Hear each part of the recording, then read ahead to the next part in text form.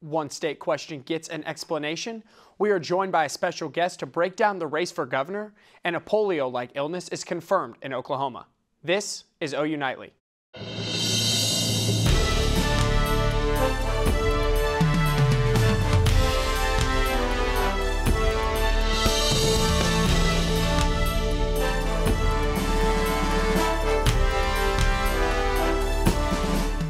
Hello, thanks for joining us for OU Nightly. I'm Shereen Hashem. And I'm Payne.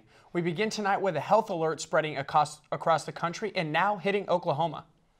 The Centers for Disease Control has informed the Oklahoma State Health Department about a pediatric patient with a rare paralyzing illness that is similar to polio. The disease is called acute flaccid myelitis and has impacted at least 63 patients across the United States, with doctors investigating dozens of other cases that are yet to be confirmed. Early symptoms mirror those of a common cold, including cough, congestion, and fever. But then all of a sudden, it changes into something far more concerning that doctors are baffled as to why. There's no specific treatment for this, but with rehab, a lot of times they recover a lot of the muscle strength. The scariest cases are when the muscle, the diaphragm muscle, which controls your breathing, also becomes paralyzed. The Oklahoma Health Department knows there is at least one child under 18 in the state with the illness. Doctors say there is no vaccine or prevention plan other than standard practices like washing hands frequently or using hand sanitizer. Now, the past 2 days in Norman have been unseasonably cold. But today, the weather has finally turned around. Marisa Nuzzo joins us with more on the temperature increase. Yeah, today was a lot warmer than what we've seen the past couple of days. In fact, it is 13 degrees warmer here in Norman than it was about 24 hours ago, and that trend is pretty much throughout most of the body of the state. A little bit warmer in Muskogee and Tulsa, and those current temperatures outside right now, 67 here in Norman, hitting 70 out in Tulsa, which is a lot warmer and a lot more comfortable than that 50 degrees that we've had the past couple of days. So this fall temperature trend in the upper 60s is going to continue. We do have some Friday rain chances, and I have your special National Weather Festival forecast coming up. The death toll from Hurricane Michael stands at 32 people as of today, and the powerful winds flattened cities in much of the Florida Panhandle. OU Nightly Storm Jones is in Panama City, Florida, where Oklahomans are helping with recovery efforts. About 20 employees with the Public Service Company of Oklahoma are working to restore power here to this neighborhood, doing everything from replacing snapped lines to broken poles and blown transformers. We are totally blessed, even though we've got major damage. We're totally blessed, and we're alive. So, you know, what more can you ask for? Destruction across the Florida Panhandle, Oklahomans working to help piece it all back together. We don't know how to say thank you enough. We really don't. PSO comes and does this to help out other utilities. We like to say that we have a little acronym in the office saying that PSO stands for People Serving Others. More than 120 PSO workers are part of the more than 200 people from Oklahoma electric companies working in Florida, sleeping in massive camps, nearly 40 people to each converted semi-trailer, many expecting to be away from their families till the end of the month. We're so blessed to have them. We're so blessed. Never, ever forget them. Never, ever forget them. And while the power has been restored for this block, there is still plenty of work to do across the Florida Panhandle. Storm Jones, OU Nightly, Panama City, Florida. Authorities say they expect the death toll to rise as waters recede and more people missing are located. And Eddy joins us now in the News Center with new evidence on the Saudi journalist who went missing 2 weeks ago. Ashley? The United States has asked Turkey for a recording that could reveal details of what happened to Saudi journalist Jamal Khashoggi. President Donald Trump is asking for the recording if it exists, but says he is not sure if it does. Secretary of State Mike Pompeo went to Turkey and will be back late tonight or early tomorrow. An important ally, but I want to find out what happened, where is the fault, and we will probably know that by the end of the week. But Mike Pompeo is coming back. We're going to have a long talk. Texas high school students now aren't just required to take classes in English, math, and science. They now must take a class on how to deal with law enforcement during a traffic stop. In order to graduate, students in grades 9 through 12 must take a class and watch a 16-minute video. Senate Bill 30, known as the Community Safety Education Act, was signed to help ease tensions between police and students. And Canada is now the world's largest legal marijuana marketplace. Sales at the country's first marijuana dispensary began today. Adults of at least 18 years old will be allowed to carry and share up to 30 grams of legal marijuana in public. They will also be allowed to cultivate up to 4 plants in their house and make products such as edibles. And Shereen, this is the first change for Canada in 17 years, as medicinal marijuana has been legal in the country since 2001. Thanks, Ashley. Some students on the Norman campus might have been a little alarmed this morning walking past a giant crane outside Gaylord Hall. OU Nightly's Sam Brown has more on what this special surprise was. The University of Oklahoma is adding a new sculpture outside Gaylord Memorial Stadium, but it's not Heisman Park that's getting a new addition. No, the school had something else in mind. Introducing the Covered Wagon, the newest addition to OU's public sculpture collection. Well, this piece was given to us by a donor, Will Obering. Many will be familiar with his previous donation, which is the sculpture Love by Robert Indiana, which sits out in front of the Visitor Center on the North Oval. The sculpture was designed by Tom Otterness, an artist from Kansas who has made his living in New York. Almost all the sculpture starts with a drawing first and then go to a small-scale model, which in this case was about 3 feet long. And then from the small scale, we enlarge up to this large scale. When making the Covered Wagon, Otterness wanted to add a retro side to it while implementing his style. My idea with it was kind of like the old 50s vacation in the station wagon with the kids fighting in the back and Dad is the bull and Mom's driving. The sculpture's location outside the stadium will also expose it to thousands of Sooner fans on game days, and Otterness doesn't mind it getting a little dirty. It's a very climbable sculpture, and it's what it's good for. So I can imagine like everybody hanging out, you know, maybe popping a few up there. With the school's outdoor collection seemingly expanding every year, students may get another surprise on their campus soon. Sam Brown, OU Nightly. There are no current plans to add to the school's outdoor collection, but White said with so many potential donors, there's always a chance a new piece will be added. And the state question that's catching everyone's eye has people debating where they'll be getting eye care. We dive into state question 793 next. Plus, it's flu season in Oklahoma, and we have more on how easy it is to get a vaccination. Stay with us.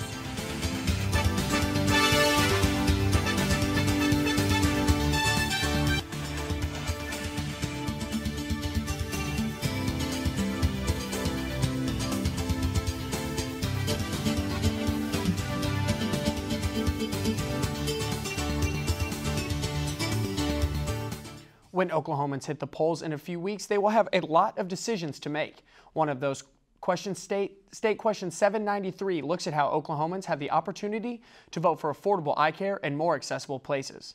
47 other states in the U.S. have the opportunity to get affordable eye care in stores such as Target and Walmart. State question 793, supporters say expanding the consumer choice for vision care is a good thing for the state. Those against 793 are worried that the question passing will dramatically change the profession by allowing the corporations who run the stores to dictate the type of eye care that a patient receives. I like coming to the eye doctor and having the personal attention that I get from my doctor here, and I feel like my doctor's clinic is regulated.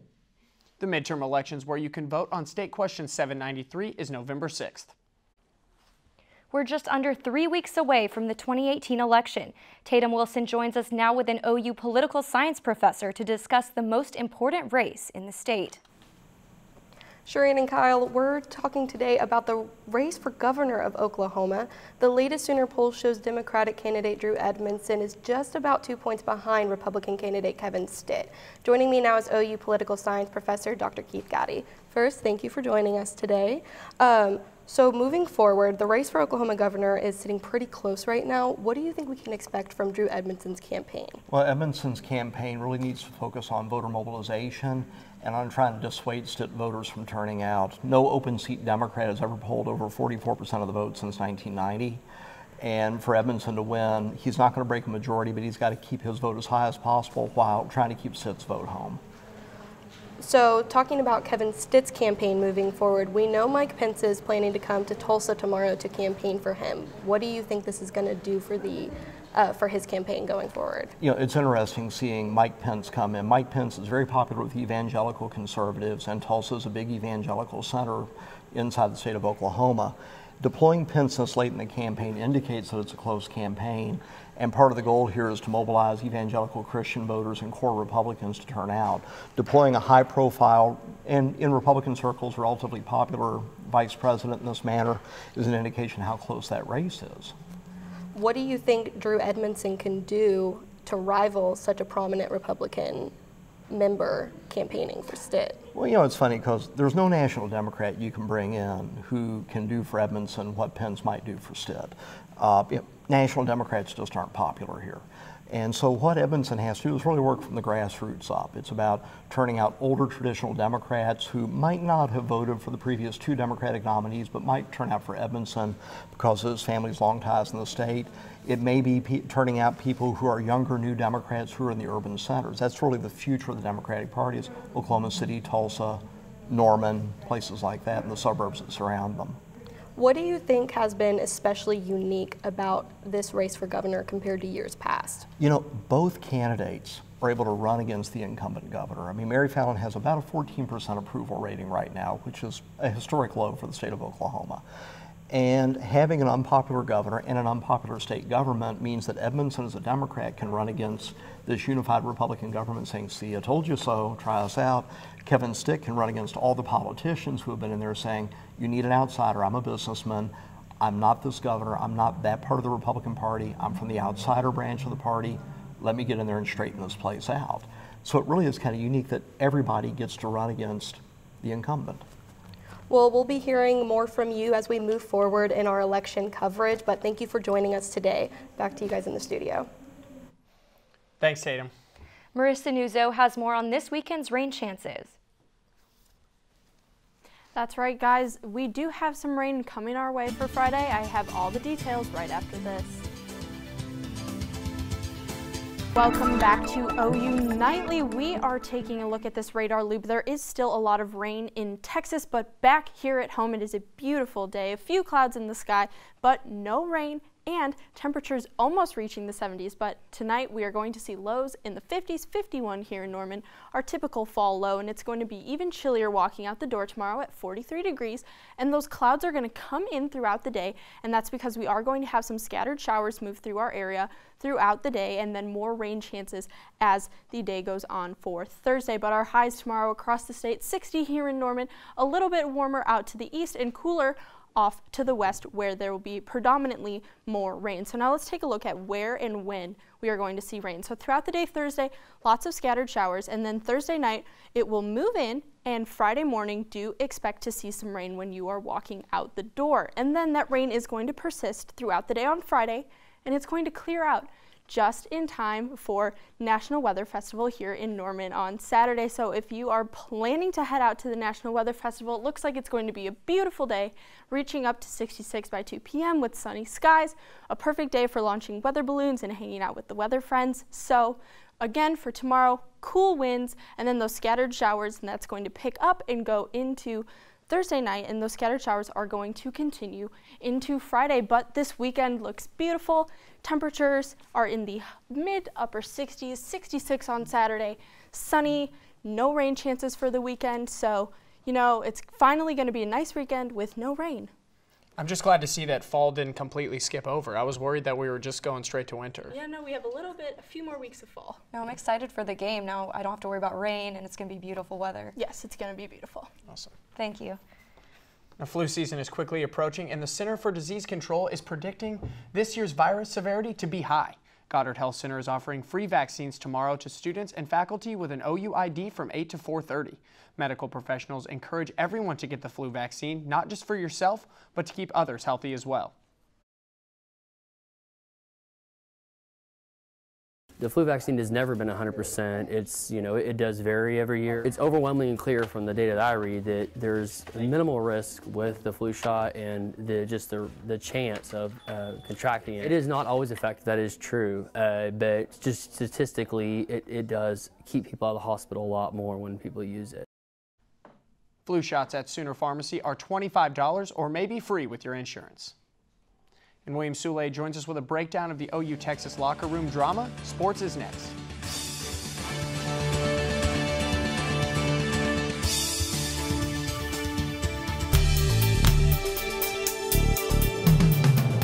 When the Sooners take on the TCU Horned Frogs this weekend in Fort Worth, it'll be the first time that the defense will take the field since the firing of Mike Stoops. Meredith Mulkey joins us to give the latest on some recent reports surrounding linebacker Curtis Bolton. Meredith? Yeah, William, there have been some reports that at the halftime of the Texas game, Bolton and Stoops got into a physical altercation in the locker room and that Bolton threatened to quit the team.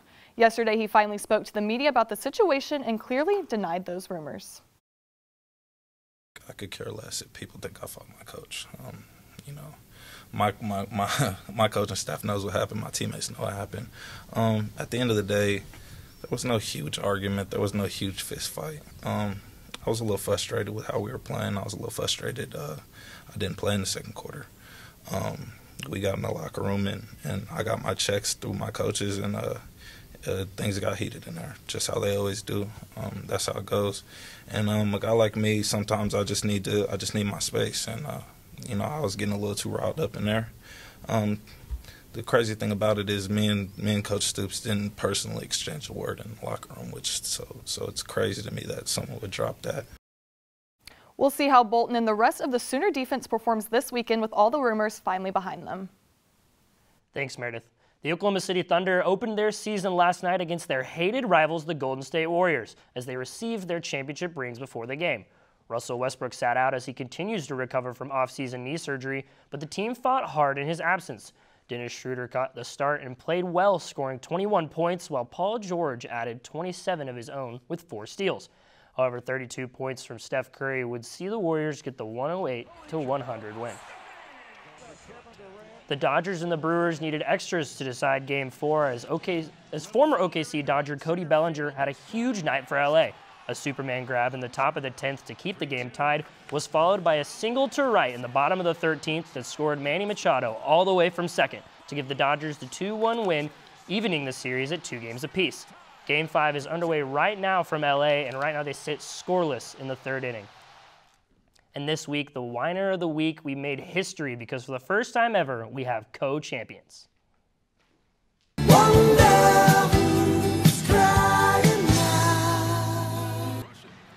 After their 30-14 victory over number 6 West Virginia, the Iowa State Cyclone faithful stormed the field to celebrate. West Virginia head coach and sore loser Dana Holgerson called the move unprofessional and voiced concerns over the safety of his players. The Big 12 then took a page out of Goodell's No Fun League playbook and publicly reprimanded the Cyclones, in addition to having them add a $25,000 fine. Guys, we might need a bigger wine bottle because they're doing a whole lot of whining between our 2 co-champions. If your team loses that bad, storm the field. I wish we got to do it at OU. Yeah, I don't know. Top-tier programs are never going to be able to do that. But for someone like Iowa State, it should be allowed. Yeah. Thanks, Wayne. Up next, Charlie Brown, Eat Your Heart Out. We have some more on some seriously large pumpkins.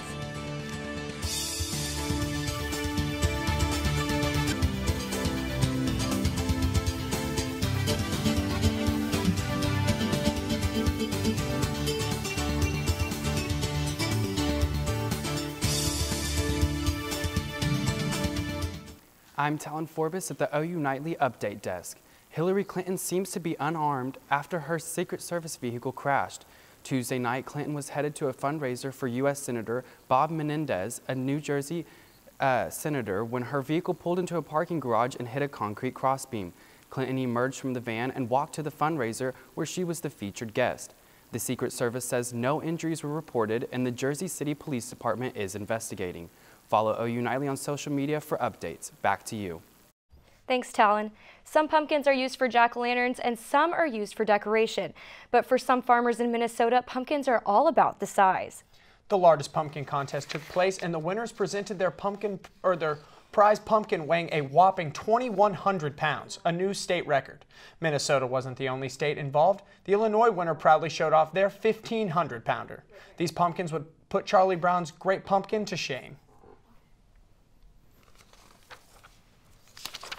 And thanks for watching OU Nightly, brought to you by the Gaylord College at the University of Oklahoma. We'll see you back here tomorrow live at 4:30. Have a great evening. Good night.